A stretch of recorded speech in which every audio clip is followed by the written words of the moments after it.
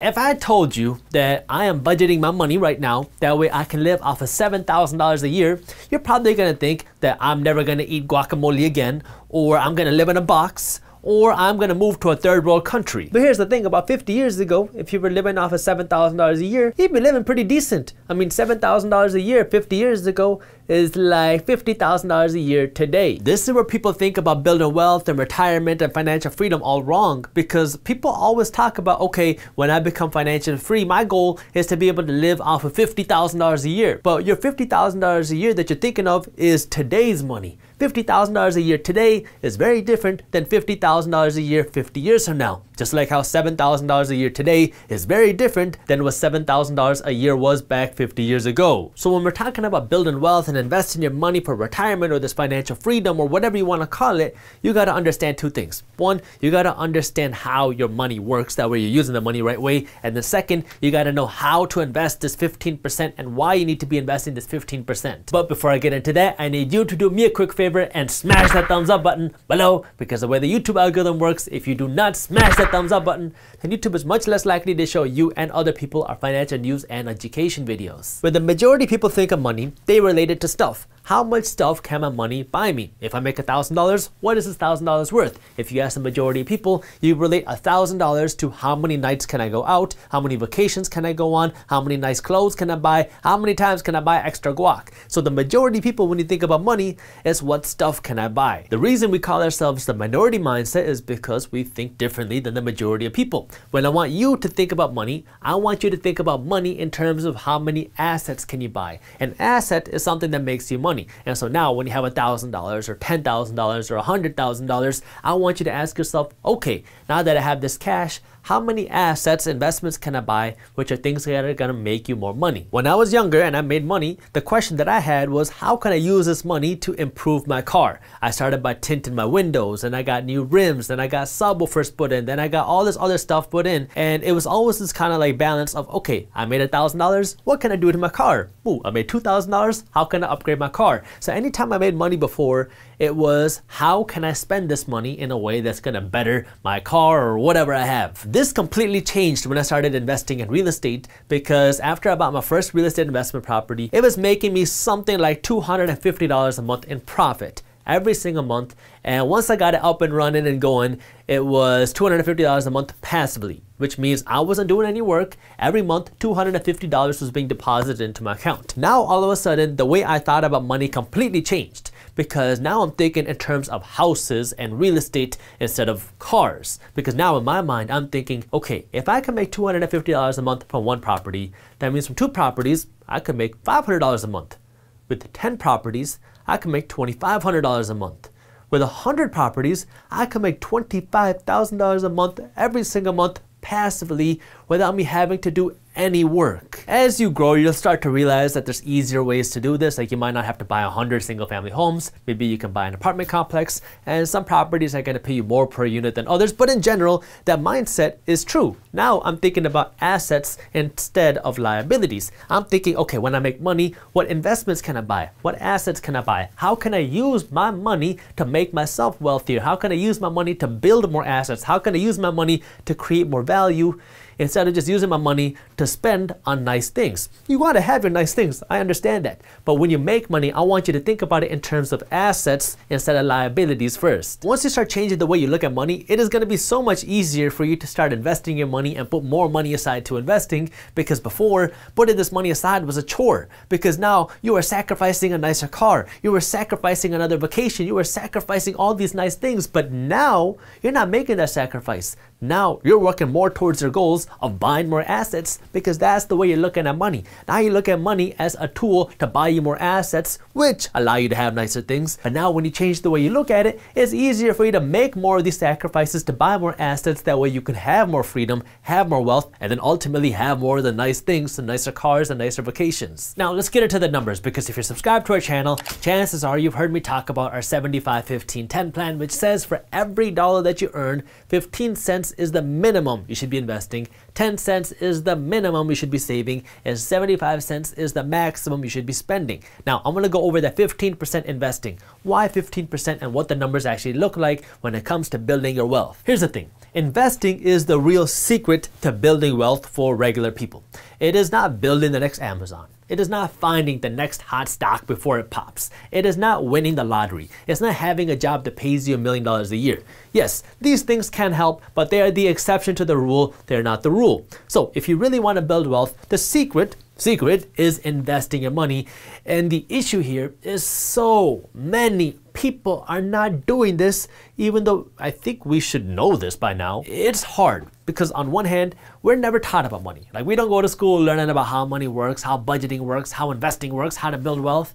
And on the second side, we just don't really have kind of a good financial culture when it comes to spending, because we live in this debt culture where it is completely normal to finance your wardrobe. And so this is kind of the culture that we live in.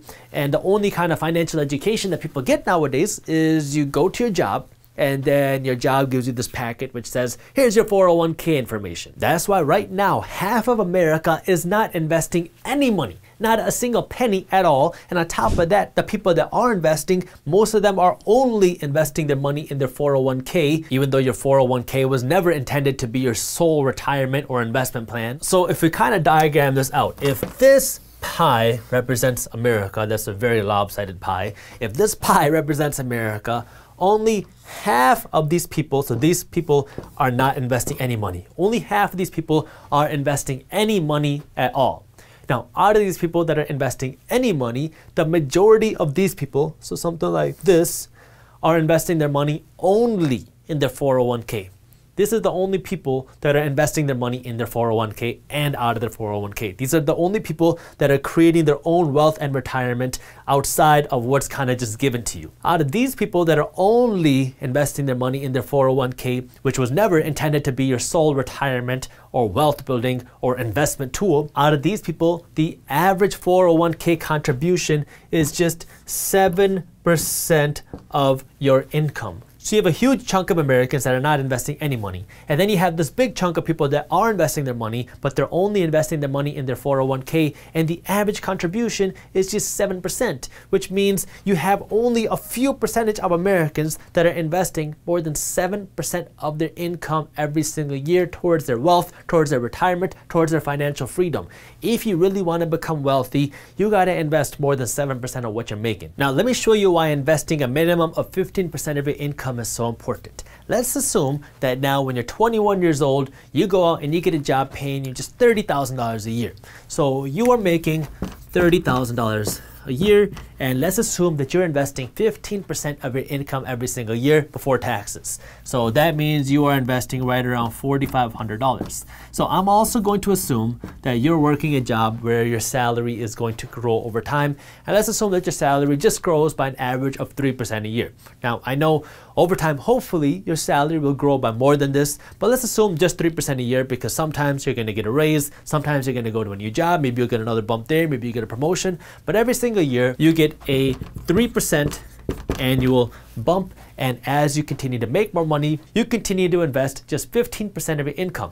If you do that between the age of 21 and 65, you are going to save, so at 65, you continue to do this, you are going to put aside $400,000 over these 44 years. Now, if you just save this cash and you started living off of, let's say, $30,000 a year, then this $400,000 would last you about 13 years. After 13 years, this $400,000 would go away, but you also got to remember that this is $400,000 about 44 years from now. This $30,000 a year in 44 years is not going to have the same value as $30,000 today. I mean, by the time you're 65, if you continue to grow your income by 3% a year, you're going to be making more than $100,000 a year. So if you want to continue maintaining your lifestyle at 65, that means you got to pull out $100,000 a year here. So your money's only going to last you 4 years. By the time you're 70, you're going to be broke. So this saving model doesn't work, which is why I want you to invest this 15% a year. If you invested this 15% a year and this $400,000 went into your investments, and you got a below average return for the course of your life, and you only got a 4% annual return on your money.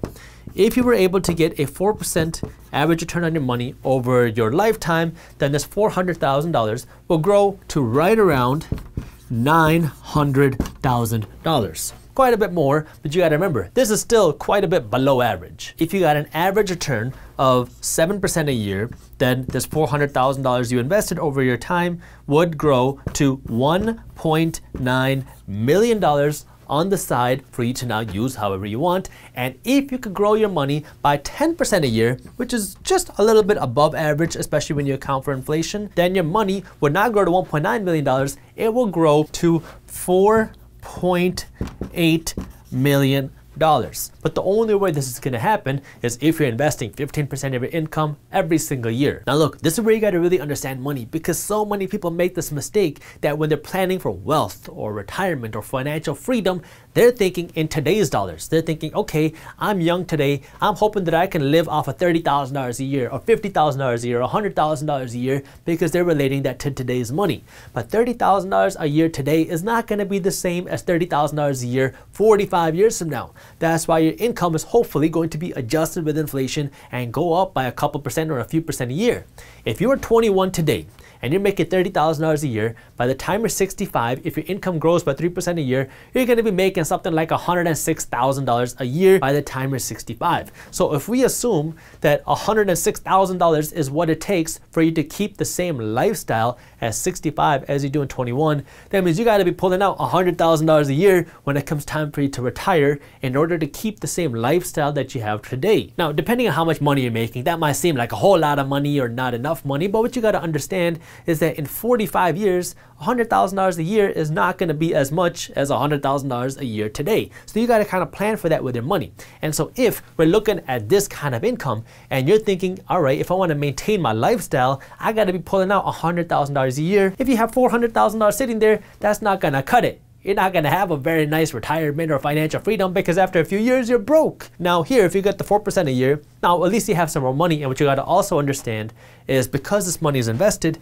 you're hopefully going to continue growing it after you start pulling money out too, because you're not going to pull out all $900,000 at once, at least hopefully not. You're going to pull out $100,000, let the other money grow, pull out another $100,000, let the other money grow, and kind of go on like that. That way this can last you more than 9 years. And here, assuming you can just get an average return, now you really have money put aside for the rest of your life, because now you got money for at least the next 20 years. Because even if you're pulling out $100,000 at a time, that means you have your money growing for another 18 years after you pull this money out. So you pull out $100,000, your money continues to grow the next year, because you only pulled out $100,000, you still got $1.8 million in there. And the next year you pull out another $100,000, you have $1.7 million growing for you. So as long as you got money in the account, your money will continue to hopefully grow. I want you to be an aggressive investor. Actually, I need you to be an aggressive investor, because Social Security is becoming a thing of the past and pensions are becoming history. And so if you want to be able to take care of yourself and take care of your wealth and take care of your family and your finances,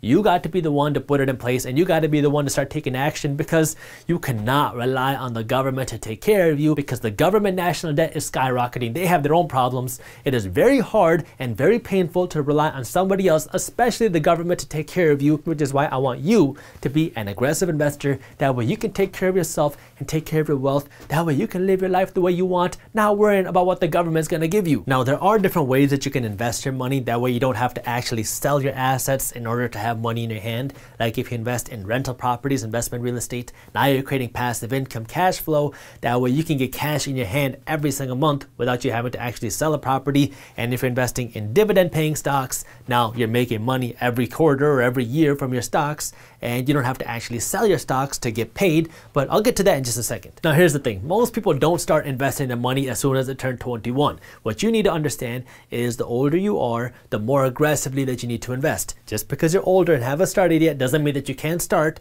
It just means you got to be a little bit more aggressive. There's in general two different ways that you can invest your money. You have one way of investing your money, which is through retirement accounts. This is through things like a 401k or an IRA. And then the second way that you can invest your money is through non-retirement accounts. This is through creating your own stock brokerage account and investing your money in stocks, or through investing your money in physical real estate, not through a retirement account. And so this is money you're not doing in a retirement account, versus retirement accounts, they can give you some tax benefits. benefits. The whole purpose of a retirement account is literally to help fund your retirement, because when you invest your money in these accounts, you can kind of get a tax deferral right now, and then your money can grow tax-free until it comes time for you to retire, unless you use a Roth. Then you're paying taxes today, and then you don't got to worry about taxes when it comes time for you to pull your money out. I'm not going to get into too many details on this, but the whole purpose of this is for you to invest your money. That way it can grow tax-free, but you cannot touch your money until it comes time for you to retire. If you want to learn more about that, I will link a video where I've already discussed this in the description below. The point that I'm trying to hammer home here is your retirement accounts are typically not enough, because your 401k and IRA has limits, and you got to make sure now that you're not investing your money based off of what the government limits you at. You got to be investing your money based off of the way you want to live your life in retirement. That's why I say a minimum of 15% of your money needs to go towards your investments. Some of that money can go towards your retirement accounts, but if that's not hitting the 15%, then you got to be investing your money on your own too. That means maybe you got to create your own stock brokerage account, or maybe you got to start investing in your own physical real estate. That way you can get passive income. But here, you got to know what your goal is first. If you want to see your money grow quickly and you don't mind taking on more risk, then you should consider investing your money in the stock market, especially in growth companies and these kind of more startup companies, where these companies are trying to grow as quick as possible, as fast as possible. There's more risk involved because startup companies can fail and they might not work out, but you have the opportunity to see your money grow a whole lot quicker, because these are companies that are working really hard to grow as big as possible and as fast as possible. If you just want to see slow and steady growth in your money, then you can look at investing your money in more blue chip companies. These blue chip companies are your bigger established companies that have already been there for a long time. They already have their systems, and you're just investing your money in this company. That way you can see your money grow slowly. The advantage with this is you have less risk, because these companies are already established.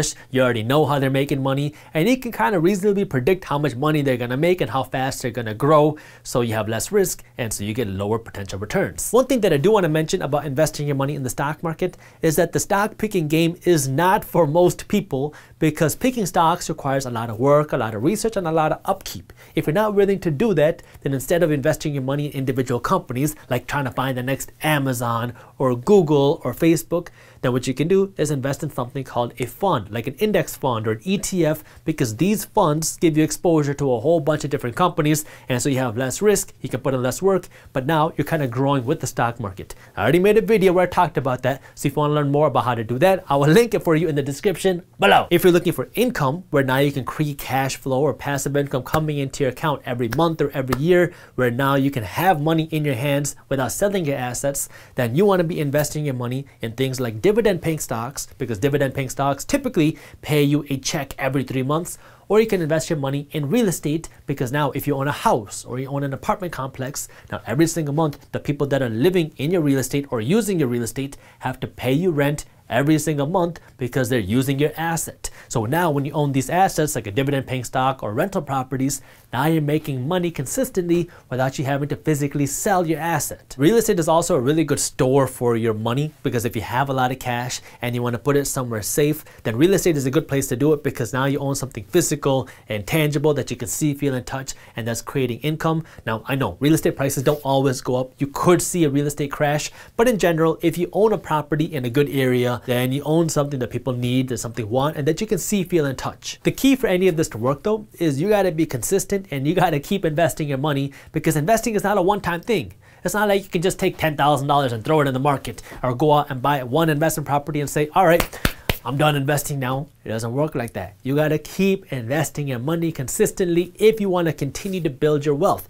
Yes, if you see a market crash, then come and buy as much as you can then, because that gives you the opportunity to buy assets for pennies on the dollar. But in general, you got to keep consistently investing if you want to build this wealth, because you got to keep putting more and more money towards your investments. Now, for a lot of people, they don't want to be in the game of trying to find the best companies and do the research and find the best time to come in and buy, which is why I say do it every time you get paid. Just create a system. Anytime you get a paycheck, 15% of that should be automatically invested. That way it kind of happens without you having to think about it, and that way you don't accidentally spend this money. There are apps out there that can automate this whole process for you. That way anytime you get paid, a portion of your paycheck will automatically be invested into whatever funds or stocks that you want it to go to. That way your money is constantly just going out without you even seeing it, and that way you're not even tempted to touch your money. If you want to learn more about how to actually do that, our team wrote an amazing article on our website, theminoritymindset.com. and I'll link it for you in the description below. Building wealth is really a game where you got to juggle time and how much money you have to invest, because the more time that you have on your side,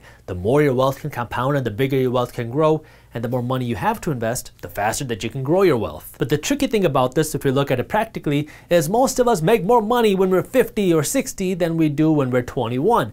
And so you kind of get more of your money towards the end of your career, but you have more time in the early part of your career, which is why you got to balance it out. You got to start investing aggressively early. That way you can put more money and have the time on your side. That way you can kind of grow your money and have more money working for you. And as you start to make more money, you continue to keep investing 15% of your income month after month after month. That way you can continue to compound that wealth and continue to keep growing your money. Again, don't take what I'm saying as the ceiling. I want this to be the floor, because right now the average person is investing nothing or very little. I want you to kind of up the minimum and make it so you're investing a minimum of 15% of what you make. Once you get the hang of that, then up it up 20%, maybe 25%, depending on what you're making. The more you can invest, the faster you can build that wealth. And the faster you can build this wealth, the more assets and income that you'll have. That way you can live the life you want without worrying about the price, because you got your assets producing income, which can fund and buy you whatever it is you want. If you want to get your finances in order, the first thing you need to do is not hire an expensive money coach or financial planner or financial advisor. The first thing you need to do is just track your money. Once you track your money, you want to make some adjustments to how you're spending your money. Once you make those adjustments, make sure you're implementing those adjustments, and then rinse and repeat. As you start to get your money in order, that's when you can start doing the fancy stuff, maybe getting a financial advisor, maybe getting a money coach, maybe reading a whole bunch of financial books, maybe then start going out and figuring out how you want to invest your money. But the very first thing you got to do is you got to start tracking your money. And that means I want you just to go out and get a piece of paper, get a Google sheet, use an Excel sheet, does not matter. And at the very top, you got to write your income. Now, if you have multiple sources of income, or if you have multiple incomes in your household, write them down here. Where is your money coming in from? Is it your job, your W-2? Is it your side hustles? Is it your business? Is it your investment income? Wherever the income is, write it down right here. That way you know exactly how much money you made over the last month. You want to do this month by month. That's probably the easiest way to do this.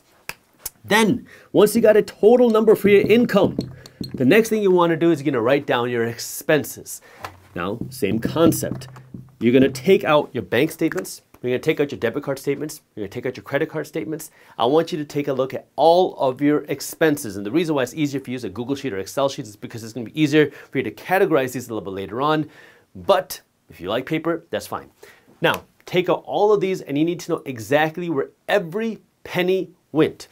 How much money did you spend on restaurants? How much money you spend on groceries? How much money you spend on vacations? How much money you spend on your rent or your mortgage? How much money did you spend on your utilities? How much money did you spend on Netflix and everything in between? Write each one of these down. Then ideally you will categorize these, and then you're going to write down your total expenses. Then below that, you're going to write your other numbers here. How much money did you save? How much money did you invest? And how much money did you give to charity? Once you have this right here, now you have a financial spreadsheet showing you what's going on with your money. Because most people, and I'm just saying this generally, I'm saying this statistically, most Americans, the vast majority of Americans, have absolutely no idea of how much money they're making, how much money they're spending, where they're spending their money, how much are they saving, and how much are they investing, and how much are they giving to charity. Start with this. Once you do this, I can immediately guarantee that as soon as you see this, you're going to want to make some adjustments. I don't even have to tell you what to do. And the reason why is because when you do this, you're grading yourself, and you're going to see, holy crap, how much money did I just spend at restaurants last month? How much money did I spend going out on my car last month? How much money did I spend on groceries last month? And immediately, you're going to start making some changes. Because when you see how much money you spend on groceries, maybe you're going to start creating a grocery list. And you're going to say, unless it's on my grocery list, I don't buy this thing at the grocery store. If you see that you spent $600 at Benihana's last month, you're going to say, okay, I'm not eating out this month. I'm going to go and cook my own meals this month. So I don't want to give you a blanket statement of how you start spending your money yet, because I want you to, number one, track your money. Then number two, I want you to make adjustments on how you want to start spending your money. And these adjustments that you make are going to depend on what your financial statements look like. Then number three is I want you to actually implement these things. That means now you have the statement for last month. What do you think you're going to do next month? Yes, you're going to do this again. That means month after month. And it shouldn't take you that long after you do it the first time. The first time, it's going to take you the longest. The second time, it's going to take you a little bit less time. But by the third time, you're going to be able to do it in 15 to 30 minutes. Every month, you want to make a little sheet of how much money you're making and what's going on with your money. That way you can understand what's going on with your money, because it's going to help you make better decisions with your money. Then, it's number 4, rinse and repeat. Because now what's going to happen is once you take a look at this 2 months down the line, you're going to have a much better financial grasp of your money. You're going to see how much money you're making. You're going to know what your expenses are like. You're going to have a better control of your expenses. And now you're going to be looking at, how can I optimize my expenses? How many of these bills can I renegotiate? How many of these bills can I get rid of because I'm not using them before? Can we downsize the car? Do we really need a car this expensive that takes premium gas that has $782 a month just in the monthly payment without including all the other fees? Can you downgrade on these items? And these are the questions you're going to start answering when you get to month 2 and month 3, and I don't have to tell you what to do. You have to start with this if you want to get your finances in order, because most people's financial statements look like this. You make money, you spend money, and then you wonder where all of your money went. And then everybody says, oh, okay, well, I'm making some money. I got to get my money in order. I have no real wealth. I have no real investments. I want to get my life in order. I want to have some cash in the bank. Maybe I should start investing my money. And so now you have this financial statement going on right here. And then the next thing that people do is they go open a stock brokerage account. Now I'm going to start throwing some money to the stock brokerage. You put aside $1,000, and now you put $1,000 into the stock brokerage account, and you can say, I'm now going to become wealthy with this $1,000 investment. What stock should I buy? And now you go out and buy a stock that you read online that you think is a good investment. And then when the stock goes down in value to $780, you wonder what the heck is going on in the world. You thought that investing was supposed to make you richer, but now you just lost $200 some by putting your money into what you thought was a good investment. This is how most people become and stay broke. It's not because you're not investing your money to the right places, it's because you have no system of what to do with your money. Once you got this in order, the next thing you want to do is create a few different bank accounts. I like to say that you need to have at least 3 different bank accounts. A bank account for your spending money, a bank account for your savings money, and a bank account for your investments money. And the reason why you want to keep these in separate bank accounts is because if you keep all of your money in one bank account, how do you know which money is supposed to be invested? Which money is supposed to be saved for an emergency, and which money is supposed to be spent? And you might say, oh, I'm good with the money. I know that this $3,000 that's in there is just for my savings, and this $8,000 there is for my investments, and the other money I can spend. Well, when it's all in one bank account, it's very easy to accidentally spend your savings money, and it's very easy to accidentally finance your investment money. And this is why you want to go out and create 3 different bank accounts. And what you can do now, thanks to technology, is many banks will allow you for free to create an automatic withdrawal and deposit. That way now when you get paid in one bank account, you can automatically have some of this money move to your second bank account. So you have 3 different bank accounts. This is where all your money gets deposited when you get paid. Then, anytime you get paid, you can create an automatic withdrawal and deposit. That way, a percentage of this money goes into your investment money, and a percentage of this investment goes into your savings account. Now, you're separating your money. That way, you cannot accidentally spend your investing money, and you can't accidentally spend your savings money. Now, this is where everybody asks, well, how do I invest my money, and where do I invest my money? I'm not going to go too deep into investing in this video, but we have a full ebook on how do you invest your money at Briefs Media titled How to Build Wealth as an Investor. And this starts from the basics of how do you build the mindset of an investor to how do you save your first couple $1,000s, but then it gets a little bit more advanced, going over different investing ideas. How do you invest for cash flow? What are different investing strategies? To how do you spend your money smartly? To then how do you earn more money? To then how do you protect your assets? There's a ton of value in this ebook. You can read this ebook completely for free. All you got to do is click the link down in the description below or go to briefs.co/ebook. The biggest shift here when it comes to getting a hold of your finances, turning your money around and becoming wealthy isn't just creating some financial system and building some financial education. It's also about the mindset of money. Because a lot of times we grew up with no financial education and no idea of how we're supposed to use and spend our money. And so most people assume now when you start making money is you got to go out and spend your money. This is America's consumerism mentality. Hate it or love it, that is what it is. And it's great for people who understand this because now you own the businesses, you own the investments that profit when people spend their money. But when you don't understand this, you're the one that's spending all their money, going into debt to make the rest of the country rich at your expense. And that's why it is so important for you to understand this, because if you don't understand this, you're the reason why everybody else gets to drive around in the nice cars. You're the reason everybody else gets to fly around in the private jets and fly first class. You're the reason everybody has those nice homes. It's because you keep spending all of your money. It's because you keep going into debt to make other people rich before you make yourself rich. That means, number one, if you have $1,000 in your bank account, you can't go out and spend $1,000. And that means if you have $1,000 in your bank account, you cannot afford a $1,000 jacket. You cannot afford a $1,000 handbag. You cannot afford a $1,000 iPhone. Because there's a difference between being able to afford something and being able to buy something. See, most people assume that if I got $50 in the bank and I want to buy a $1,000 phone and it's a $40 a month payment, I can afford the phone, because I can afford the $40 monthly payment. But being able to afford something and being able to make the monthly payments are two completely different things. And now, if you want to be able to actually afford it, that means you got to be able to buy the whole thing without having to finance it. The only exception to this that I would make is the home that you live in. But now, when it comes to buying things like a phone, buying things like a car, buying things like a sofa, buying things like a TV, stop financing it. Buy it with cash. Yes, including that car too. The reason why so many Americans are broke, if you had to just pick one item, it's because of how much money people are spending on their car. More and more Americans now have a $1,000 monthly car payment. I think it was 20% of all Americans who have a car payment have at least a $1,000 a month car payment. That is a whole rent payment for a lot of the country. So now, when you're spending $1,000 a month just on the car payment, the next thing you got to pay for is the expensive gas. The next thing you got to pay for is the expensive insurance. The next thing you got to pay for is the expensive oil changes. And then the next thing you got to pay for is the expensive maintenance on top of all of that. So it's not just a $1,000 a month car payment you got to pay. Now you're paying $3,000 a month just to keep up with this car. So now if you want to break out of that, go out and buy a used car with cash.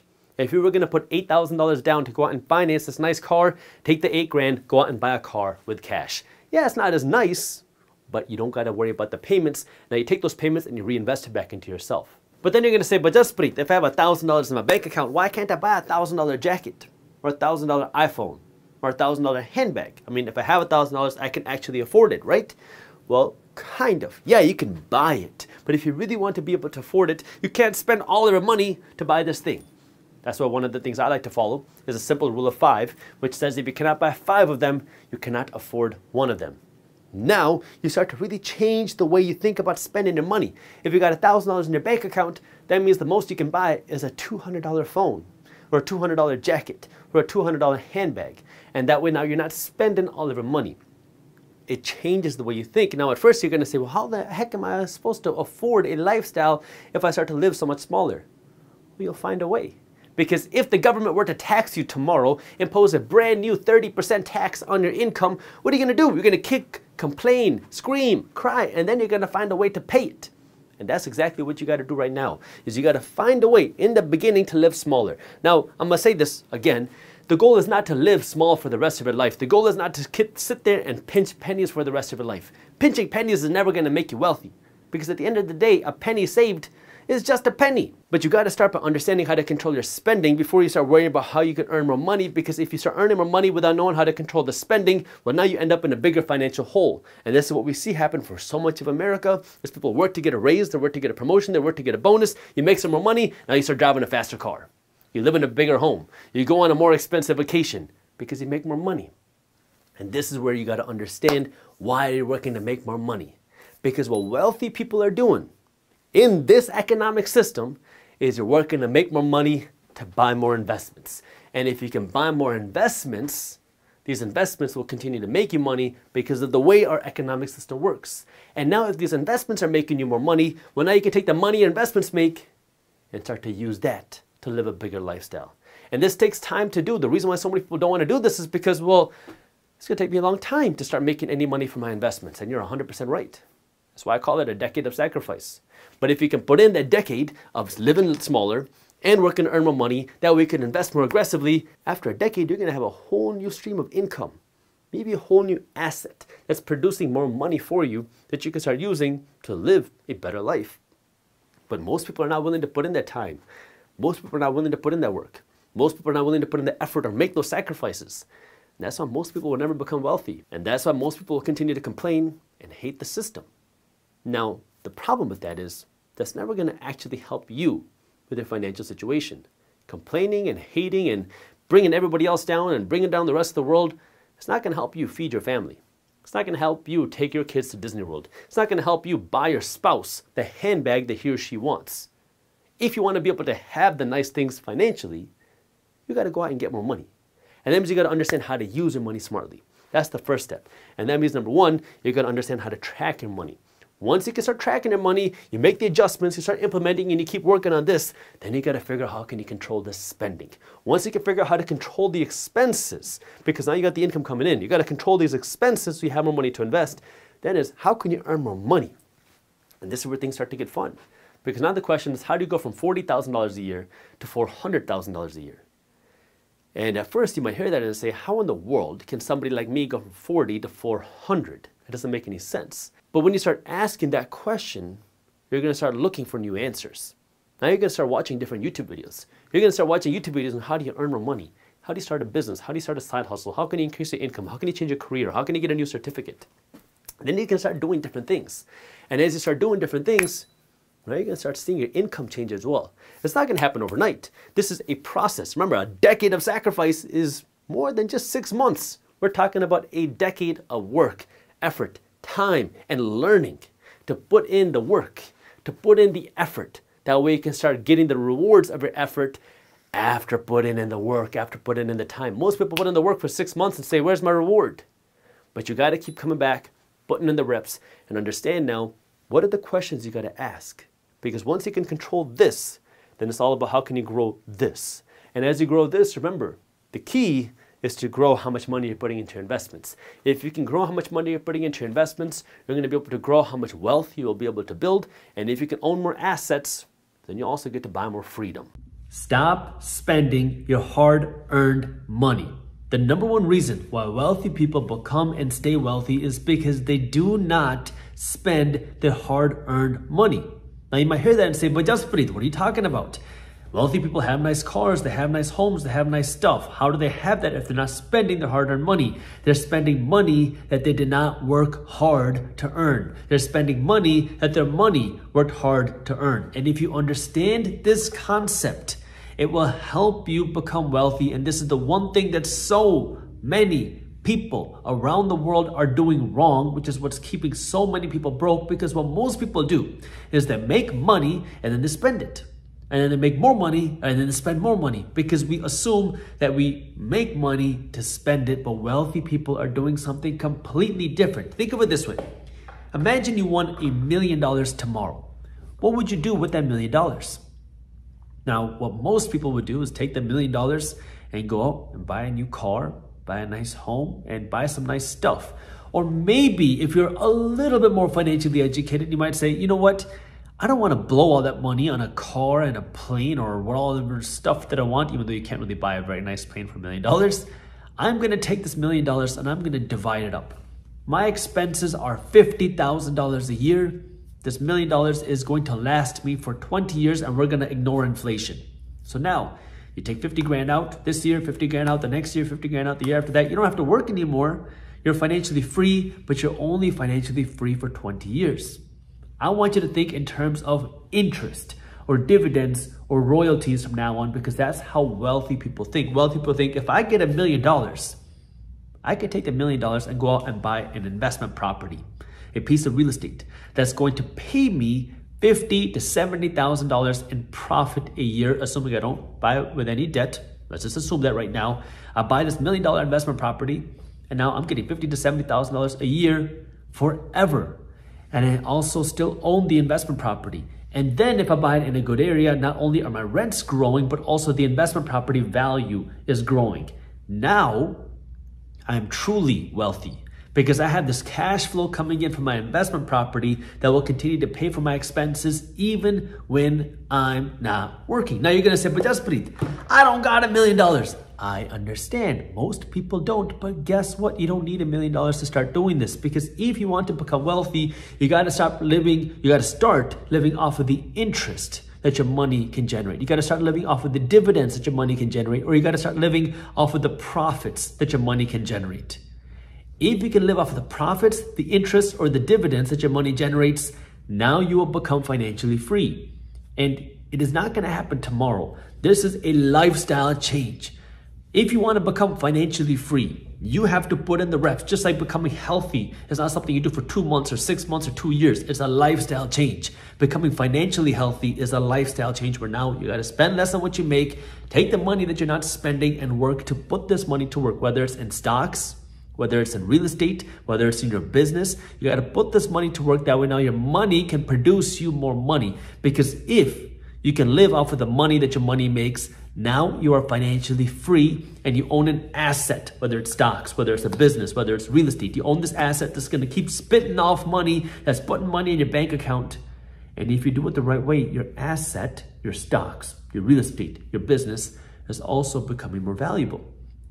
And this is the true key to becoming wealthy. It's not just by making a bigger salary. Most people assume that if I just made more money, if I made an extra $1,000 a month, oh man, my life is going to be so much easier. But statistically, what we have seen in America is that when the majority of people, more than 50% of Americans make more money, they end up in a bigger financial hole. Because when you make more money, not only can you buy more things, but you can qualify for more debt. And when you can qualify for more debt, the majority of people go out and spend more money. Again, when I say majority, I mean more than 50% of Americans. We have seen this happen statistically time and time again. Today, at the time of me recording this video, more than 50% of Americans who are making over 6 figures a year are living paycheck to paycheck. Why? Because when you make more money, banks look at you and say, oh, you got a little raise, huh? Congratulations, we're happy for you. How about a new car? How about a nice vacation? How about we finance a bigger home for you? And it's very easy to get caught up in this spending trap. But I want you to also understand this. There's nothing wrong with having nice things. There's nothing wrong with buying big things. There's nothing wrong with buying luxury things. I want you to have all that. But the key is when you're spending money to buy something that's not making you money, a liability. I don't care if it's a car. I don't care if it's your clothes. You want to have nice things? Great. If you really want to be able to afford it and never have to worry about money again, you want to be buying these things with your assets, with the money that your money makes. Now, is this easy? Absolutely not. It is going to take for most people at least a decade before you start to see any significant income. However, if you stick with it, that decade is going to go by and then you will start having that significant income. Because if you're 32 years old right now, well, eventually you're going to be 42. Eventually you're going to be 52. Eventually you're going to be 62. And the question is, as you get older, what do you want to see happen with your money then? Do you want to be in a position where now you're much more financially free, or do you want to be in the same position that you are right now? And if you want to be in a position where you're more financially free, you have to start putting in action steps today to start putting your money to work. And that means actually, number one, building a system with your money. I broke this down in my live investor summit. If you have not seen my investor summit, I'll link it for you down in the description. It's a free video you can watch. The first thing you gotta do is you gotta build a financial system that will allow you to always invest your money first. You can come up with whatever numbers you want. I say at the very least, start with something like a 75, 15, 10 plan, which says for every dollar that you earn from here on out, 75 cents is the maximum that you can spend. 15 cents is the minimum that you're investing. 10 cents is the minimum that you're saving. Create 3 different bank accounts. That way now you have your spending money in one bank account, you're investing money in another bank account, and you're saving money in a third bank account. Now you have some money that needs to be invested, and ideally you can invest more aggressively, but of course everybody has a life going on that you need to spend money on. I understand that, but hopefully as you can continue to build, you can spend more money on your investments, because that's where your wealth is built. If you want to stop relying on the government, you want to stop relying on your job, you want to stop relying on everybody else, you got to build your own wealth, and that means you got to own and create your own assets. And I understand no one's taught us this before, no one told you this before, no one emphasizes this, and it can be hard as you're starting your financial education journey, but this is the real way out of the financial mess. It's not getting a bigger paycheck. It's not bigger checks from the government. It's you taking charge of your finances. It's you saying, screw this. I'm done being in debt to all these companies. I'm done being in debt to the bank. I'm done spending all my money on everybody else, and I'm gonna spend my money to make myself rich first. Because what most people are doing is they are working hard to make somebody else rich. And I don't mean that in the sense that you're working hard in your company to make your boss rich. I mean, you are working hard to make everybody that you're spending money at rich. See, most people complain, oh, I go to work so hard just to make my boss richer each and every day. But what they don't realize is you're working hard every single day, not just to make your boss richer, but to make every company you spend your money at richer, to make the Gucci company richer and those salespeople richer, to make your car company richer, to make your Lululemon richer. That's who you are making richer when you go out and you spend all of your money. Now again, nothing wrong with spending money, nothing wrong with buying nice things, nothing wrong with having nice things, nothing wrong with wanting nice things. But I want you to be able to afford it first. And that means right now you can't keep spending all your money at this stuff because the stuff isn't making you money. If it's not making you money, cut back on that. And now you're gonna say, but Jaspreet, can't I just earn more money? Yes, but before you go out and earn more money, you gotta know how to control your spending. Because now when you earn more money, there has to be a reason why you're working to earn more money. Are you working to earn more money to have more nice things? Or are you working to earn more money so you can have more investments? I want you to earn more money, that way you can have more nice investments, because now these investments can pay for your nice stuff. And this is tough. Look, I'm gonna tell you honestly from me, I'm saying this like a heart to heart. I want you to understand this. The first time I made $1 million in a year, that's a lot of money. I'm talking about over $100,000 in a month. I took into my personal bank account right around $20,000 because I wanted to reinvest this money to building more profits, more dividends, more distributions. That way I have more cash flow coming in, because this is something that I wanted to change. I didn't grow up with any financial education. I didn't grow up with people telling me, hey, put your money to work. I didn't grow up learning this stuff. But when I saw it, I realized, whoa, this is what wealthy people are doing. And if you want to break out of the system of what everybody else is doing, of being stuck in what people call the rat race, in this payment scheme of always being in debt, of always just blowing your money to look like everybody else, of always just wanting the nice things because, oh yeah, everybody else has got the cool stuff on Instagram. Listen, at the end of the day, the Instagram stuff is cool on social media, but at the end of the day, you got to be the one that's got to pay the bills. You're the ones that's got to pay for your kids' college. You're the ones that's got to pay for your kids' vacation. You're the one that's got to pay for your wife to get the nice stuff, you have the stuff that she wants, or your husband to have the stuff that he wants, or for your kids to have the stuff that they want, or for you to have the stuff that you want. But it takes money. But it also takes the financial education. And you can have all the money in the world, but if you don't have the financial education, you're going to be broke. That's why they say that most wealthy families lose that wealth within 3 generations. Because that mindset that it took somebody to build that wealth is different than the mindset of somebody who just wants to spend the money. And this is where right now, if you want to become wealthy, you got to build that mindset and understand how you can spend your money differently and start living off of the interest, off of the distributions, after the profits, off of the dividends, off of the cash flow that your money can generate. Because if you can do that, now you are financially free. And now you've built a whole new system, and you can break the cycle of whatever you're in your family, and you can be the first one to build true wealth, buy your parents something nice, buy yourself something nice, buy your spouse something nice, but it requires time, dedication, and sacrifice. It is not easy. And on top of that, you're going to go through market ups and downs. You're going to see market crashes. You're going to see recessions. It's a part of our economic system. But as you build that financial education, you're also going to be able to find the opportunities through the market crashes and the recessions and the economic downturns and the economic upsides too. And this is where now it all starts with you building that mindset and going out and taking action, because it is your duty now to go out and become successful. I think that's enough for my rant for today.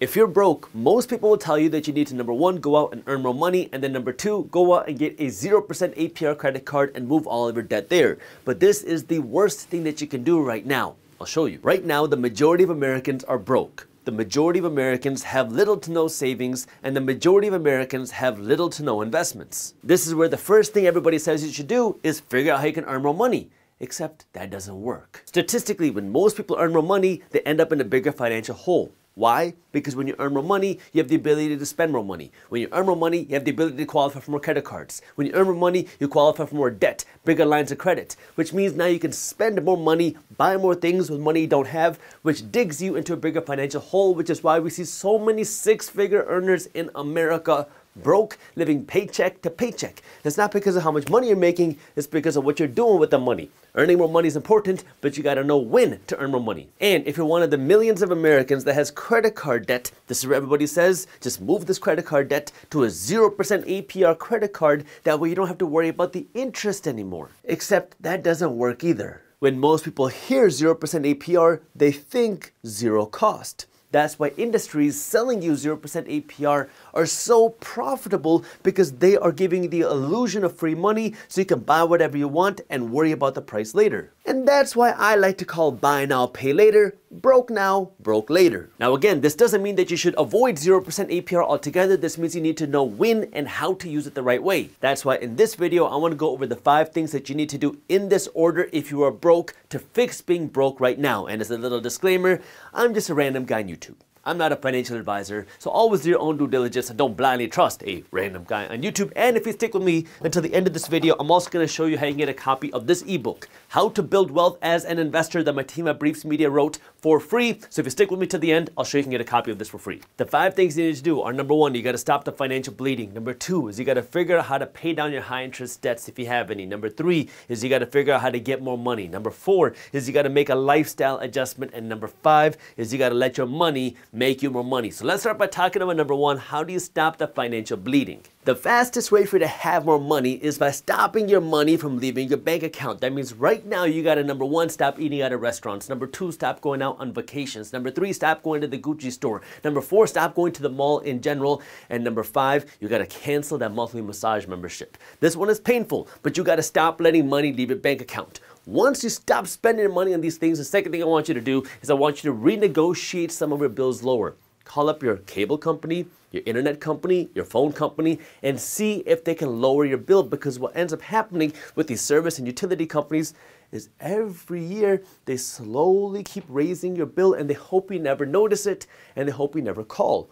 But if you take 15 minutes, you can save 15% on your bill. I know, sounds like the Geico commercial, but this is where what I want you to do is take a look at what your competitors are charging for these utility and service companies, and then call up your company and see if they can bring your bill a little bit lower. It's an easy way for you to save some money without sacrificing anything. And then the third thing that I want you to do is I want you to make a spreadsheet. I don't care if it's on a piece of paper, Google Sheet, Excel. Take a piece of paper and you need to write down where your money is coming and where your money is going. This one is difficult, not just because it takes some time, but because it takes some real mental health, some real mental capacity to really look at what you've been doing with your money. So what I want you to do, take a piece of paper like this or a Google Sheet, and at the very top you need to write down where your income is coming from. Is it your job? Is it your business? Is it your investments? Write down all of your sources of your income for the last month at the top. Then I want you to write down all of your expenses. Now this is going to be through your credit card statements, through your debit card statements, through your bank statements. I need you to write down every single place where you spent your money over the last month. Then at the bottom of this, I want you to write where else you put your money. How much money did you save? How much money did you invest? How much money did you give to charity? You want to write this all down because you need to know where your money is going. In business, they say if you cannot track it, you can't optimize it. Well, it's the exact same thing here with your money. If you don't know where your money is going, how in the world are you going to be able to optimize your money? This is going to take you a little while the first time you do it. It might take you an hour the first time you do this, but you want to do this once a month. At the end of the month or the beginning of the next month, take a look at where all of your money went. And the reason why you want to do this is because as soon as you do this, you're going to see a whole bunch of expenses you forgot that you had. You're going to find subscriptions you forgot that you were paying for. You're going to see how much money you're spending on groceries and the organic food that you didn't need from Whole Foods. You're going to see other places where you can start renegotiating your bills a little bit lower. And then automatically, you're going to look at them and say, wow, I got to stop spending so much money at Benihana's. And when you do that, that's going to allow you to finally start living within your means, meaning you're no longer going out of your means. You're no longer going into the payday loans or your credit card to just make your monthly payments. Because if you keep relying on other people's money to make your bills, you will never, ever, ever have the opportunity to get ahead. So start with this. Once you finish this, this is where now you come to number 2, which is your high interest debt pay down. To really understand this, let me show you the power of compounding your money and investing your money. Let's assume now that you can invest $100 a month and you start this at the age of 25. And if you're not 25 years old, well, let's assume that you're 25 years old and you start investing $100 a month and you put this money into the stock market and you can get an average 20% return a year, and you do this until you retire when you're 65 years old for 40 years. Now when you retire, guess what? You're gonna have $10 million to your name in your investment account from this small little $100 a month investment. Now you're gonna hear this and say, but Jaspreet, I can't go back in time to 25 years old. Or Jaspreet, I don't know where I'm going to get a 20% return on my money. How do you do that? Well, do you want to know a company that's getting a guaranteed 20% return on their investments being paid by you? Your Visa, your MasterCard, your American Express. Your credit card company is charging you 15, 20, 25, sometimes 27, 28% in interest on every dollar that you spend that you don't pay back in time, and you are the one that's making your credit card company rich. This is the interest that you're paying to your credit card company. Everybody talks about, oh, when do I put my money in the stock market? How do I grow my money in real estate? How do I put my money into this? But the first thing you got to do is you got to pay down this high interest debt first. And that means now you started with cutting up some of the expenses. Well, now you got to really figure out how you can attack this high interest debt. This is where now it could be worthwhile for you to move some of this high interest debt to something like a 0% APR credit card. Notice before we do that, you got to figure out how to stop the financial bleeding. You got to figure out how to control your spending before you move your money to a 0% APR credit card, because what ends up happening to so many people is you take this debt that you have and you move it to a 0% APR credit card and you think of it like free money. You forget about the interest that you're supposed to be paying, and then you start swiping like you did before. Now your debt balance starts to increase instead of decrease, and then the 0% APR period expires, and now you get hit with even higher interest rates.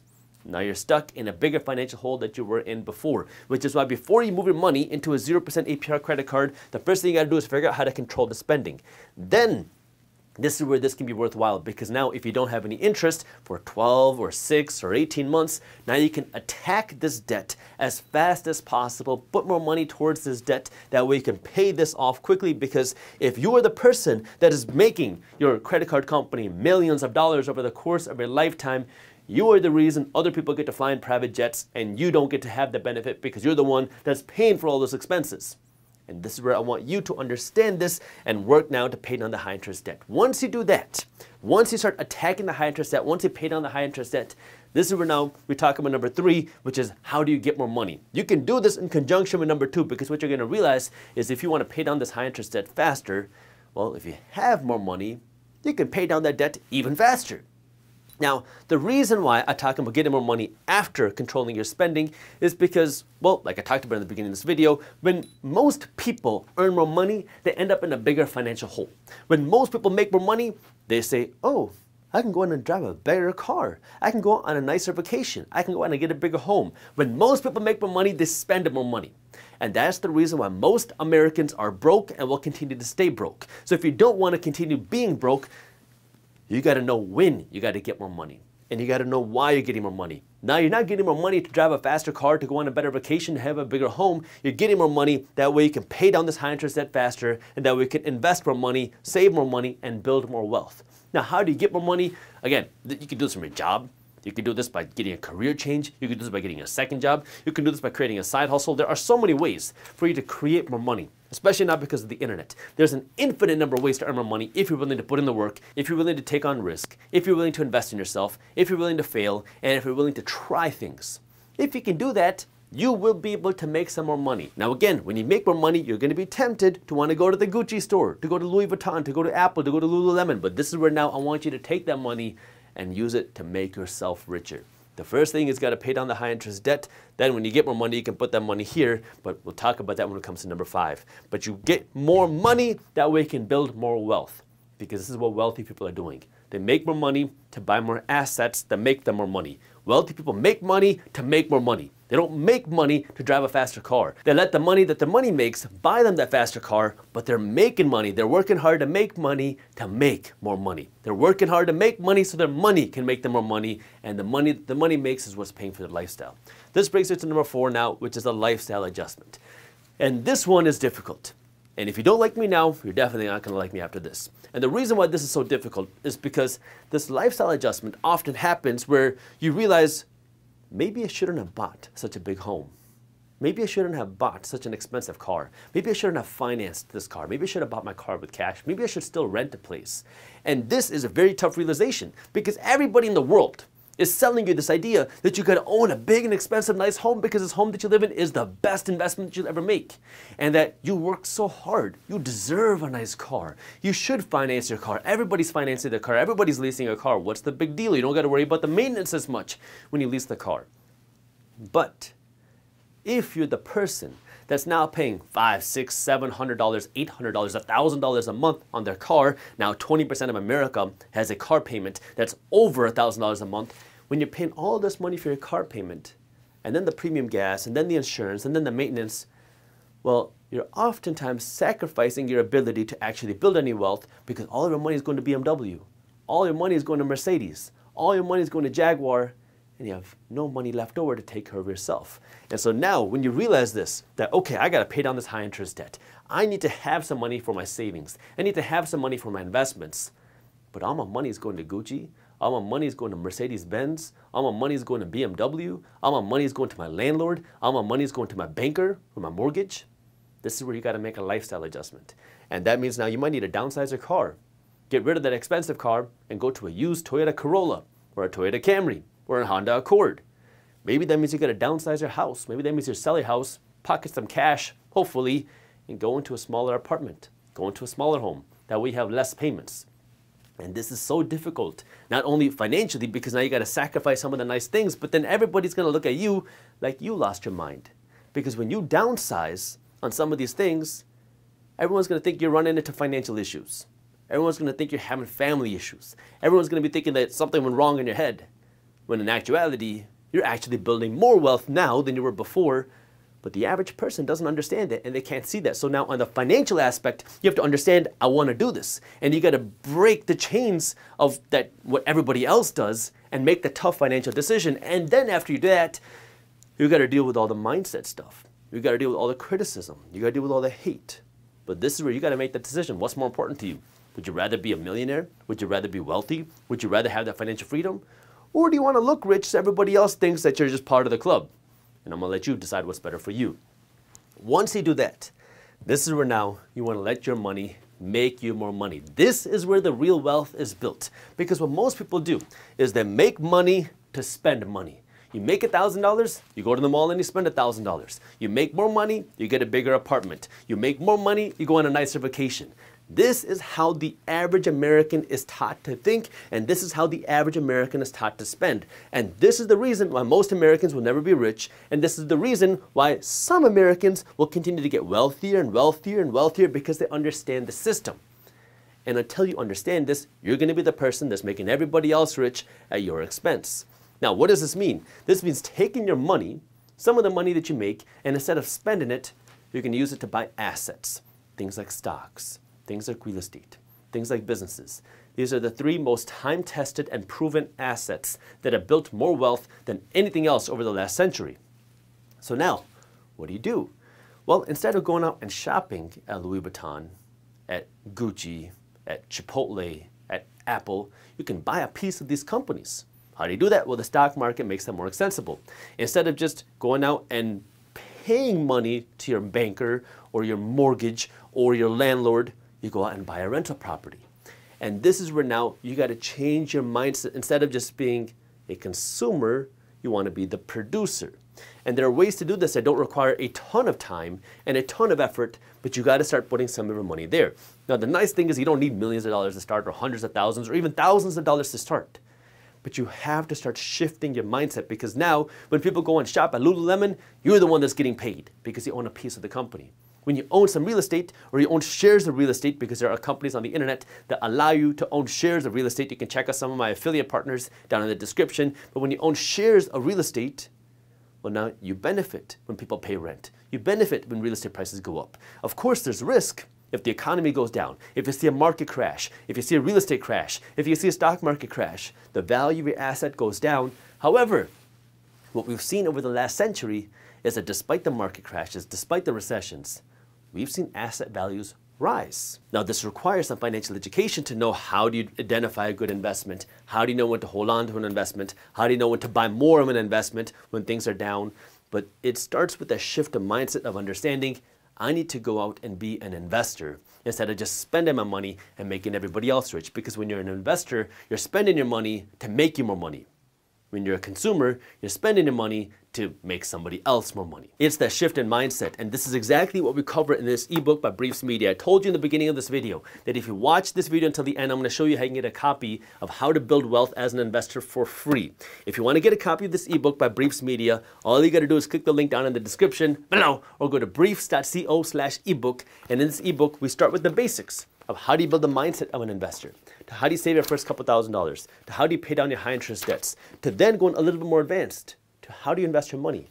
What are the different ways that you can invest your money? How do you generate cash flow from investments? To how do you spend your money smartly? To how do you earn more money smartly? To how do you protect your assets? There is a ton of value in this ebook. And if you want to read this ebook, it's completely free. I got the link for you down in the description. Most people think that you need big pockets, a lot of free time, or a Wall Street education to start investing. But that's a big lie, and I'm going to show you how in this video. If you want to be a successful investor, you have to start by asking yourself 3 questions. Number 1, how involved do you want to be with your investments? Number 2, what assets do you want to invest in? And number 3, how do you want to get paid? When you ask yourself how involved do you want to be, this is more of a time question and an interest question, because you could either be a passive investor or an active investor. A passive investor means that you're not going to have much time involved and you're not going to have to worry about really researching companies. It's passive on your end once you set up your investments. An active investor means that now you're not trading, but now you're looking for good investments and you're going to be spending time monitoring investments. So active investing is going to take more time.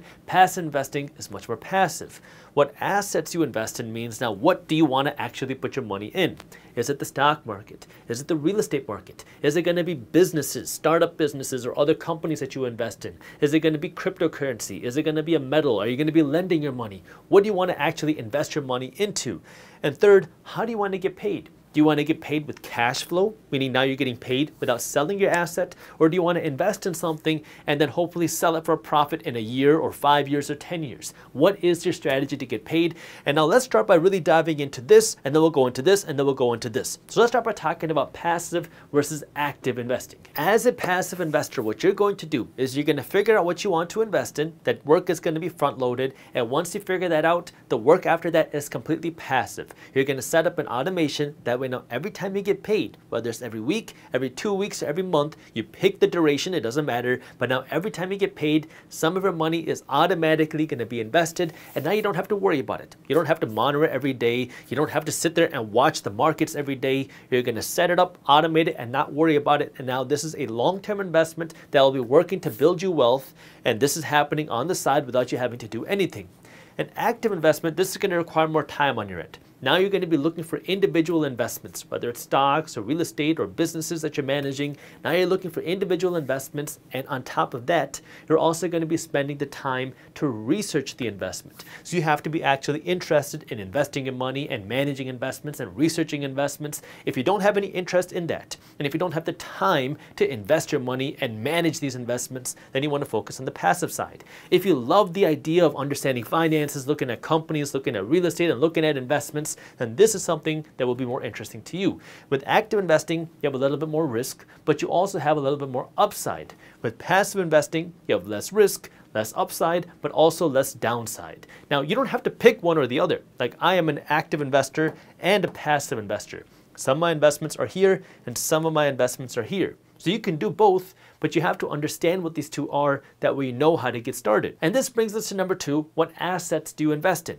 And as a little bit of a disclaimer, I do have to let you know that investing has risks. You are never guaranteed to make money when you invest. You might even lose money, which is why you need to always do your own due diligence and never blindly trust a random guy on YouTube. If you want to be a passive investor, the most accessible investments for you are going to be stock market investments or real estate funds. Not owning and operating physical real estate, but investing in funds that give you exposure to a real estate investment.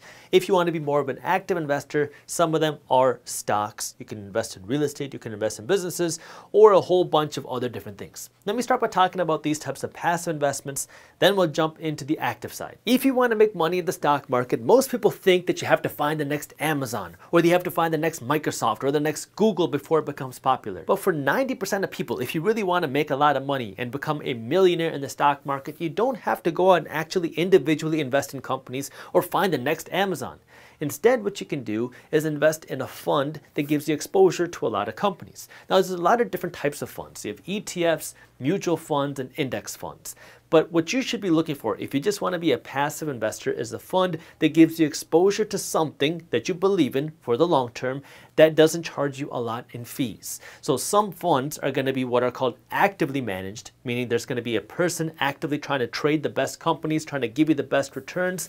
But the downfall with that is you're going to pay higher fees versus a passively managed fund, which is going to be managed by a computer that's going to give you exposure to some certain index or group of stocks. And the benefit of this type of passively managed fund is that your fees are generally less. Now, what we've seen throughout history is that generally, not always, but generally, the higher fees are not going to justify the higher potential returns. Most of the time, especially when you look at it for the long term, the higher fees are going to eat up your more profits, so you end up losing money paying the higher fees than if you went with a lower cost fund. Does it always work like that? No, but generally that is the case. So for most people, generally you're going to be better off with a lower cost fund where now you're getting exposure to something that you believe in. And there are funds that give you exposure to pretty much anything. Like there are funds that give you exposure to the total stock market. There are funds that give you exposure to the S&P 500, which is a group of the largest 500 companies in the stock market. There are funds that give you exposure to the Dow Jones. There are funds that give you exposure to the NASDAQ. There are funds that give you exposure to financial companies. There are funds that give you exposure to tech companies. There are funds that give you exposure to international companies. And there are funds that give you exposure to emerging markets. These are countries and companies overseas that are starting to grow, that are seeing more growth over there, and they're not relying on the dollar as their currency. So now, once you start to think, what is it that you believe in for the next 10, 20, 30 years? How can you get exposure to that? And what fund will allow you to do that with the lowest fees? A few examples of some ETFs that will help start your research. And again, I'm not telling you what to invest in, just giving you these as examples, are VTI. VTI is a total stock market ETF, meaning when you invest in this one ticker symbol, if you invest in VTI, you're essentially investing in the entire stock market because VTI invests in the total stock market. Then you have SPY and VOO, which invest in the S&P 500. These are S&P 500 ETFs, and as a little disclaimer, I have some of my own money invested in VOO. What that means is the S&P 500 is a group of the largest 500 companies on the stock market. Now, instead of you going out and investing in these 500 largest companies in the stock market, you can invest in either SPY or VOO, and these two ETFs will both give you exposure to these 500 companies. So when you invest in this or this, you are now essentially owning the 500 largest companies in the stock market. If you invest in DIA, which is the ticker symbol for an ETF, this gives you exposure to the Dow Jones. You might have heard of the Dow Jones Industrial Average. The Dow Jones is one of the most commonly talked about indexes, meaning groups that people look at to see what the health of the stock market is. And then QQQ is an ETF that gives you exposure to the NASDAQ. The NASDAQ is a group of companies, about 100 companies that are the largest non-financial companies. Many companies in the NASDAQ are actually tech companies. So this is a way for you to start your research, and now this is a way now for you to invest in the stock market without having to find the individual company. And the way that you succeed as a passive investor here is you're going to create your own portfolio of ETFs that you want to invest in. You find what sectors you want to invest in, you find the ETFs that give you exposure to these sectors, and then you're going to create an automation. There are so many brokerages out there that can help you with this. I have my recommended brokerage, which is an affiliate of ours, down in the description, meaning if you use them, we will get compensated. You don't have to use them.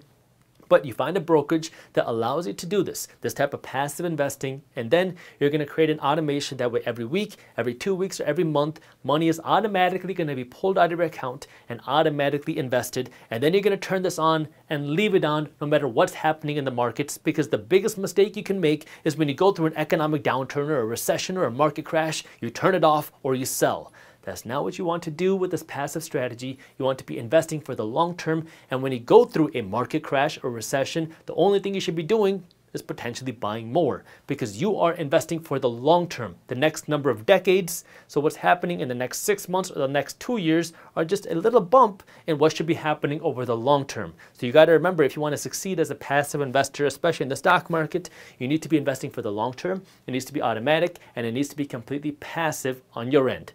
Now we could talk about investing in real estate. passively. The way real estate investing works is you can go out and buy a property, a home, an apartment complex, an office building, and now you buy it not to live in yourself, but to rent out to other people so other people can live in or use your property, and then this rent should cover your expenses and it leaves some money in your pocket every single month.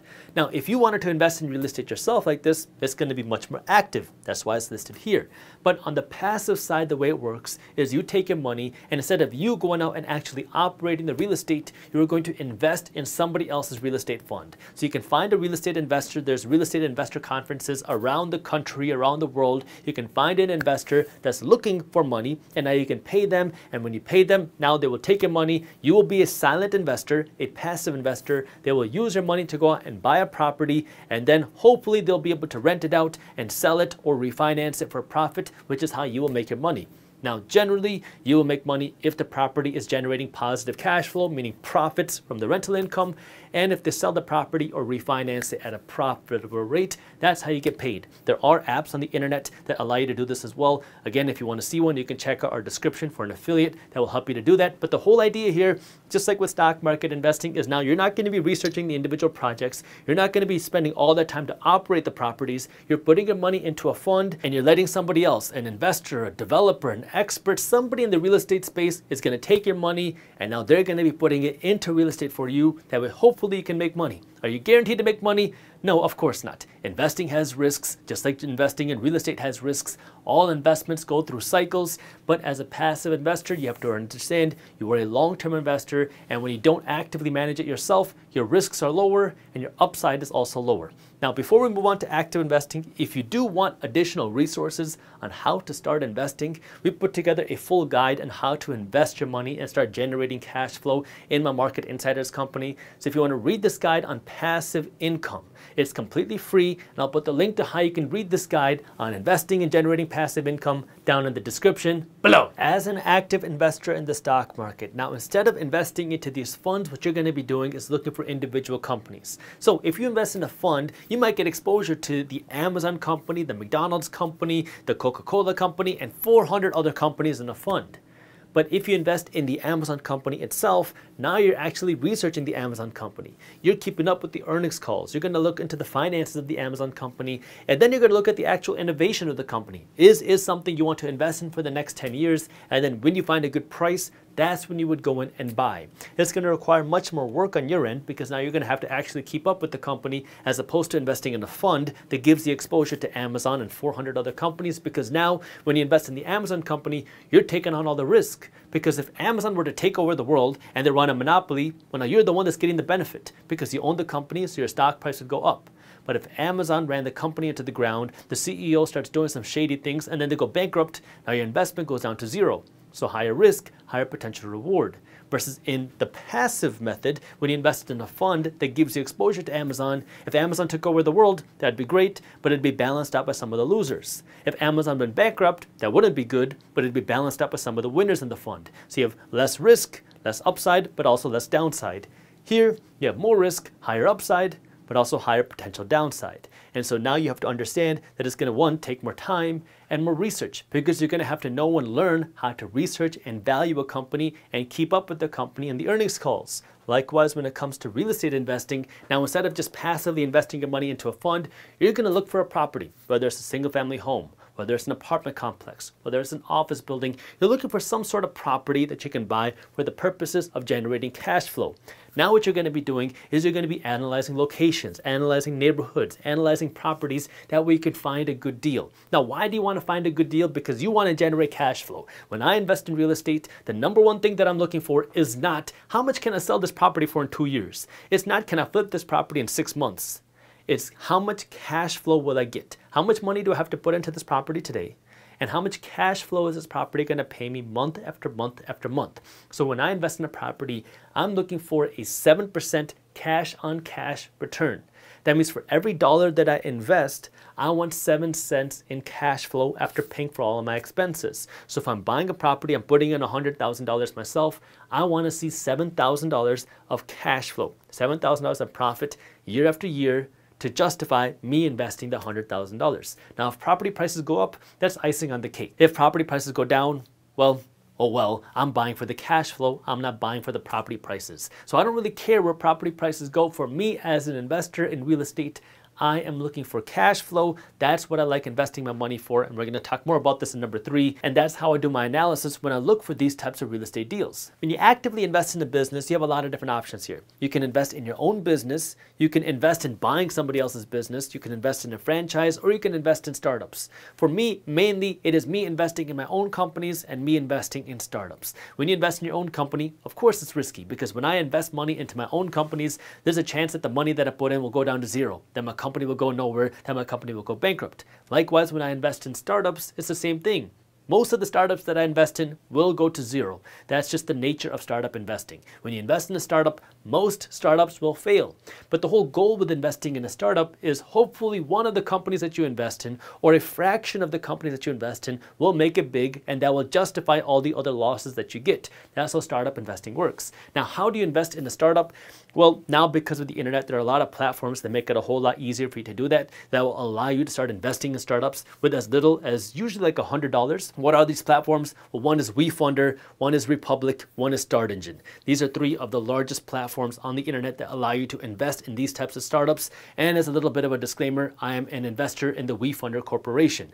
If you want to invest in your own business, well, you got to have a business idea, and you got to be willing to invest in your education and then in your own business. That way you can grow the companies. Then if you want to invest in somebody else's company, there's a lot of platforms on the internet that will help you find a company to buy. This is where now you're looking for a business to operate. These might be a franchise businesses, or they might not be franchise businesses, where now you're looking to actually purchase the company.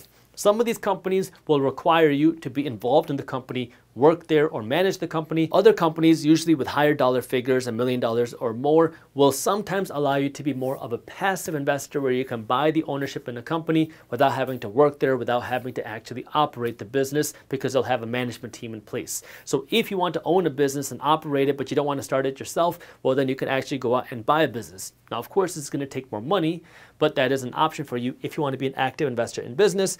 And then you have a whole bunch of other types of investments. You can invest in cryptocurrency. It's much more speculative, more upside, more also potential downside. Before you go and invest in something like cryptocurrency, make sure you actually believe in it and understand what it is that you're investing in, and all the other alternative asset classes. Now, for some people, trading cards have become an investment, and art has become an investment for some people. But the only thing that I want to say about that is that with these types of alternative investments, they're really going to vary depending on how much money people have. Because if people are running out of money, the economy is slowing, they're not going to care about the value of their trading card. They rather own an investment that's producing value, and they rather care about what food they're going to eat. So the value of these types of more alternative investments are really going to be justified based off of how much money is in the economy and how strong the economy is. When you're in an up economy and everybody's rich, sure, you'll see the value of these alternative investments rise. When you're in a down economy and people don't have money, well, people would rather buy an investment that's producing more value. So just something to keep in mind, especially if you're just getting started. Make the bulk, the vast majority, if not all of your investments, something that has been proven the test of time, and something that is producing value. That way you can get paid the way that you want to get paid. Which brings me to number 3, how do you want to get paid? There are 2 general ways that you can get paid as an investor. Number 1 is appreciation, which is when the value of your investment goes up. And number 2 is cash flow. Appreciation means I'm going to go buy a stock for $100, and then it goes up in price to $200 a share, which means I made $100 per share. But you only get paid with appreciation when you sell your investment. If you don't sell it, well, that $200 could go back down to $100, could go back down to $50. So you don't actually make money or lose money until you actually sell. Cash flow is now when you're getting paid without selling. So if you buy a stock for $100 a share and the price goes up and down, but they're issuing a $3 dividend every year, that means it doesn't matter what's going on with the stock price, it's paying you $3 with cash every single year. For me, the bulk of my entire investment portfolio produces cash flow because I like investing for cash flow. My goal is to use this cash flow from my investments to live my life, because cash flow, this cash flow that comes in, is going to come in month after month, year after year, even when I'm not working. So my goal is to build up this cash flow. That way I can use this cash flow to fund my lifestyle, because cash flow funds the guac flow. When you have enough cash flow from your investments to live your life, well, now you're financially free, because you're going to keep getting paid, because your investments will keep paying you even when you're not working. And now when you have this type of cash flow to live your life, you don't have to worry about your expenses. You don't have to worry about your income, because the cash flow will keep coming, assuming you have good investments. But this is going to require more sacrifice on your end, because the way that you get this cash flow is you make sacrifices today. You earn money and you don't spend money today, and you take the money that you didn't spend and you put it into an asset that we just discussed that's going to pay you with cash flow. Now, what type of investments pay with cash flow? Well, stocks that pay dividends, they pay cash flow.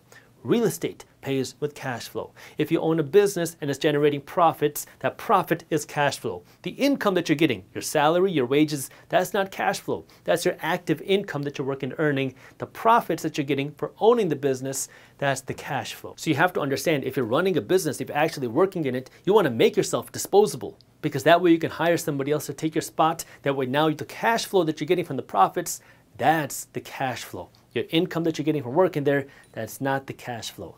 So your cash flow can come from stocks, real estate, or businesses. The appreciation can come from really anything, where now you buy an investment and you hope to sell it for a profit. Some of my investments are for appreciation, but the bulk of my investments are for cash flow, because I value cash flow more than this. This provides me with stability. This provides me with a little bit less risk. This is more of the fun, more speculative types of investments. Now, there are pros and cons with both, because the pro with cash flow is you get paid now. But the con is, if a company is paying out a dividend, that means it's probably not going to grow as fast. Because if a company has $1 million worth of profit and they give it away in the form of cash flow, that's $1 million that the company no longer has to invest in the company. It's $1 million that the company no longer has in savings. So a company is now taking the cash out of its company and giving it to its owners, which means it's not going to be growing as fast, versus a startup company, which when it makes $1 million, it's going to take all $1 million and maybe more and invest that back into the company. That way it can grow bigger and faster. So when you're investing for this type of cash flow, you might not see the appreciation as fast. And secondly, when you get this type of cash flow, you also have to pay taxes. When you get this income, whether it's dividends or rental income or profit, you have to pay taxes on this income. Even if you reinvest this cash flow, like if a company is paying you a dividend and you automatically reinvest this dividend, you never touch it, it never even hits your bank account because it automatically goes back to buy you more stocks, well, you still have to pay taxes on the dividend income that you received. So you're taxed on the cash flow, the appreciation, you're not taxed on. You're only taxed when you sell. So if you really want to start investing, you don't need $1 million. You don't need to have a Wall Street education. You don't need to have a ton of time. What you need is the right financial education, and you need to know where to start. Hopefully this video will help guide you there. If you want some more resources, check out my free ebook that I have for you down in the description. That way now you can start investing and actually building your wealth. Let's talk about investing for cash flow, because unfortunately there's a lot of, let's call it poo-poo information out there on the internet when it comes to the topic of cash flow investing, because a lot of people say, oh, if you want to get rich, just get this passive income, create this drop shipping site, start this Amazon store, create this ebook, and you're going to be making passive income, this cash flow. But the reality is, number one, that's not passive. And number two, it is so difficult to generate this type of cash flow. The way that real cash flow investing works for investors and helping people become extremely wealthy with cash flow is like this. I'm going to draw you right here for my male followers. I'm going to draw you a mustache, and for our female followers, I'm going to draw you a braid. In my native language Punjabi, we call a mustache a much and a braid a gut. So now you go to work every single day at this job. Maybe this job is your business, and then this job is going to pay you a salary. Now you're going to take a piece of the income that you did not spend at Gucci and Chipotle, and you're going to take this money and you're going to invest it into this asset. Now this asset could be something like a dividend paying stock. It could be something like real estate. I'll talk about how you can do this in just a minute, but now you're going to take this money, put it into this asset that's going to be generally passive on your end. Not completely passive, but generally passive. And now that you own this asset, it is going to pay you with cash flow. Maybe you get a check every month. Maybe you get a check every 3 months. Maybe you get a check once a year. Just depends what this asset is. And now you can take this money that you're generating, and you can either buy more of these assets that are going to pay you with more cash flow, or you can take this money and use it to go out and buy you a brand new car. That's going to be your choice, but this is how real cash flow investing works. Now, the thing that you need to understand about cash flow investing that nobody wants to talk about on the internet is that you don't get rich by investing for cash flow. You got to be rich first to get a lot of the cash flow that will make you wealthy.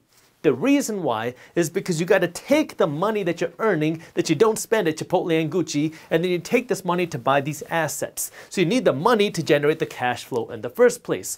And this is why it's so difficult, is because people hear this idea of generating passive income and cash flow, and it sounds very exciting.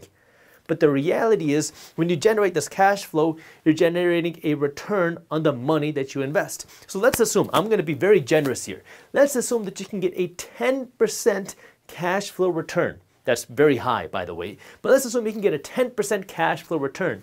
That means if you invested $1,000 into this asset, you're going to generate $100 after 1 year of cash flow.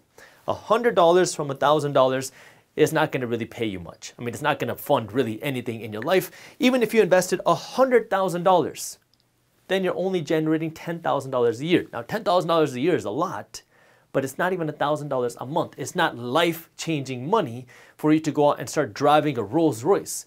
You need the money to invest to generate the cash flow. This is where people say, but Jaspreet, if I need millions of dollars to generate a lot of cash flow, what's the point of me even doing that?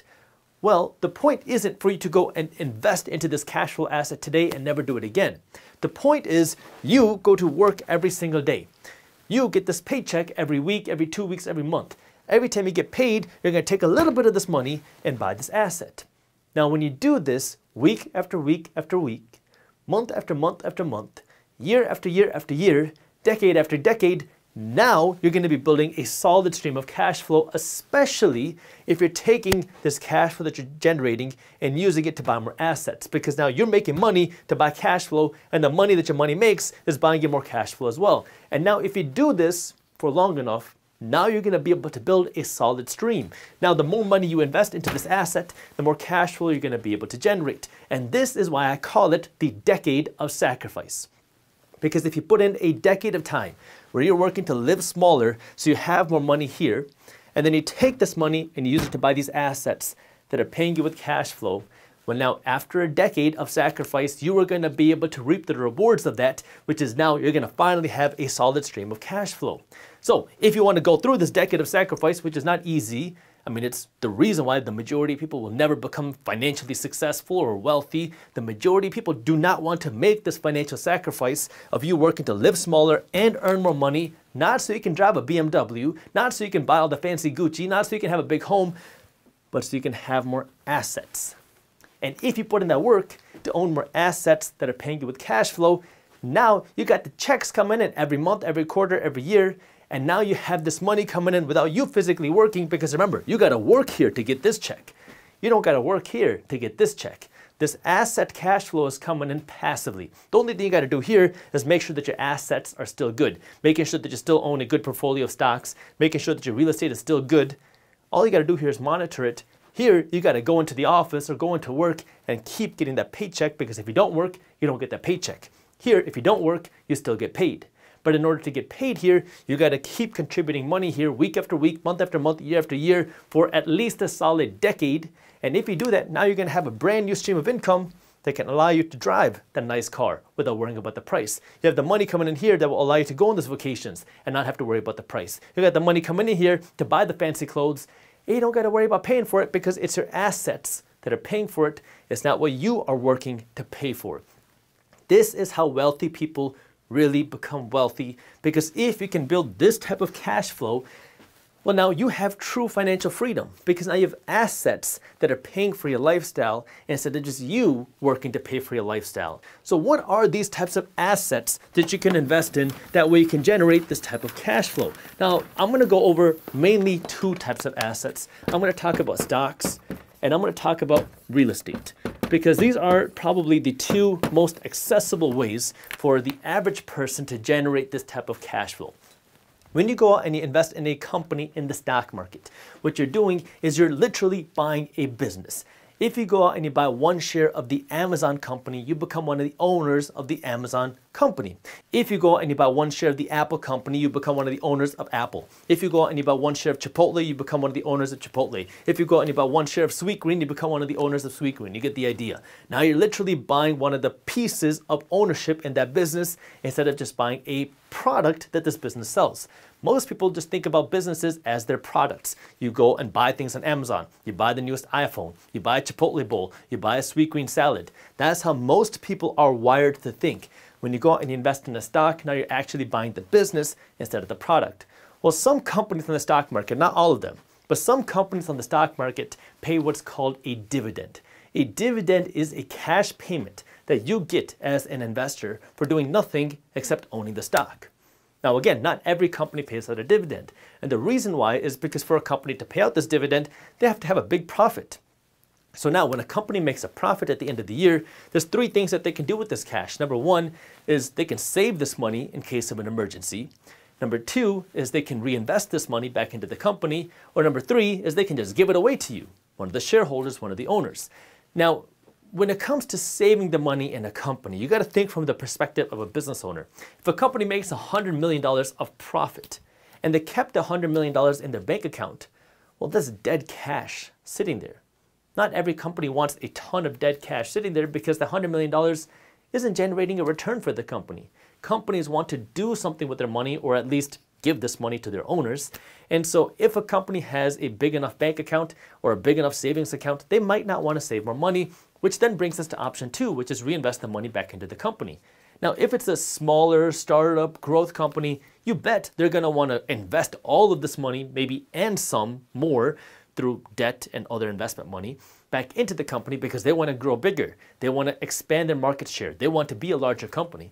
And when a company is trying to grow, they're going to be investing everything that they can to open new stores, open new manufacturing plants, open new research and development facilities. That way they can keep expanding and growing their market share. But when a company becomes even bigger, and now you're a much larger conglomerate, and you don't really see that opportunity to keep investing and growing as quickly, now you might not want to reinvest all this money back into the company, which leaves now this cash back in the bank account. And if you don't want to just save it, well, then you can give this money away to the shareholders, people like you who own a piece of the stock. Now, this is called a dividend. And companies that pay a dividend generally pay out this dividend quarterly, meaning every 3 months. So now, if you buy a stock that's paying a dividend, that means you're going to get a cash payment every 3 months for doing nothing except owning the stock. Now, does this come with risk? Of course. If you invest in a company on its way to bankruptcy, well, eventually they might cut that dividend, or they'll have to cut that dividend. Plus, you could also see the value of that stock fall. And this is where you have to understand how to value an investment and know how to research a good stock. And you might be saying, but Jaspreet, I don't want to do all that. I don't want to keep up with the company. I don't want to research the stock. I don't know how to do that. I don't want to research the financials. That's okay. You don't have to. The alternative to investing into an individual company is to invest in something like a fund, maybe a dividend-paying ETF, a dividend-paying index fund, a dividend-paying mutual fund. Now, instead of investing in one company like, let's just say, Apple, now you can invest into a basket of companies that have, say, 500 different companies in here, and Apple is just one of the companies, and there's 499 other dividend-paying companies in here. So now you can go out and find these dividend-paying funds. Again, you have ETFs, mutual funds, index funds. You go out and find one of these dividend-paying funds that invest in companies that are paying a dividend. Now you invest in one thing that's investing in 500 different companies. Now you can lower your risk because if Apple were to go bankrupt, well, now you have 499 companies to balance it out. This way you can lower your risk and keep getting those dividends. That way now you can just keep throwing your money into one of these funds. So this is option one. You can invest into an individual company. I am not telling you what to invest in, just giving you an example. You can invest into an individual company that's paying a dividend, or you can invest into a fund that's paying a dividend. But again, the key is you got to just keep reinvesting that money. Option number two is you invest in real estate. Now you're going to go out and buy a property. Maybe it's a house, maybe it's an apartment complex, maybe it's an office building if that's something you're into, maybe it's a retail building, maybe it's a mixed-use building, maybe it's a storage building. You're going out and you're buying this property, but you're not buying it to live in or use yourself. You're buying it to rent out to somebody else. So now you buy this property, you rent it out to somebody else, maybe they'll live in or use this property, and then in exchange for them living in and using your property, they pay you rent. Now the key here is this rent has to be enough to cover your property taxes, your insurance, your maintenance, your management fees, any vacancy costs, and then if you have any debt, cover that as well, and then put some money in your pocket each and every month. That's the right way to invest in real estate. You have some people, especially when you're in a very hot seller's market like we've been seeing, when you're in a very hot seller's market, you will see investors go out who have a lot of cash, just go out and buy properties and say, you know what? I'm okay losing money every single month because I think this property is going to be more valuable next year. So I'll be able to flip it for a profit. That's not the game that I play. That's too risky, that's too speculative, because I have no idea where housing prices or real estate prices are going to be in a year. I don't like to play that game. What I like to do is I want to make sure I can make a profit in my cash flow every single month and just keep working to accumulate the cash flow. I just want to keep stacking the cash flow because now I know, okay, this property is going to make me $250 a month. If this property is going to make me $250 a month, I got to buy a second one for another $250 a month. After 10, I got $2,500 a month coming in profit. After 100, I got $25,000 coming in profit.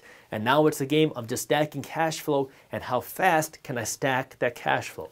Now again, you don't have to be a real estate investor. You don't have to invest in stocks, but you have to start putting your money to work if you want to start generating the cash flow. There's some people on the internet that say that the only way to build wealth is to invest in real estate. Well, there's a lot of people that have become extremely wealthy without ever touching real estate. You have some people that say you have to go out and invest in the stock market if you want to be wealthy. Well, there are some investors that only invest in real estate that have never touched the stock market that have become extremely wealthy. What you need to do is find the right balance for you. Personally, I invest in stocks and I invest in real estate. It's just something that I'm interested in. You don't have to go out and blindly follow anybody else. You don't want to be a sheep. The idea is for you to go out and build your financial education, learn how to invest, and find the right strategy that works for you, that works for your family, and that works for your financial goals. Because at the end of the day, if you want to invest your money, you just want to make sure you get the best returns. For me, I like cash flow because cash flow is something that I can predict. And when I got the cash flow coming in, well, now I know I can go out and spend my money, at least the cash flow that I'm generating, and not really have to worry about it because even next month, I'm going to get another cash flow check. That's the way that I like to run my finances. So if you want to invest your money, you got to figure out the right strategy for you. And well, this goes over a couple ways that you can invest your money for cash flow here. But what I want you to remember is that this is not where your retirement planning should end. Even if you have a 401k and an IRA, I still want you now to invest in addition to that into the taxable retirement accounts, because now this is where you're going to be able to build true and real wealth.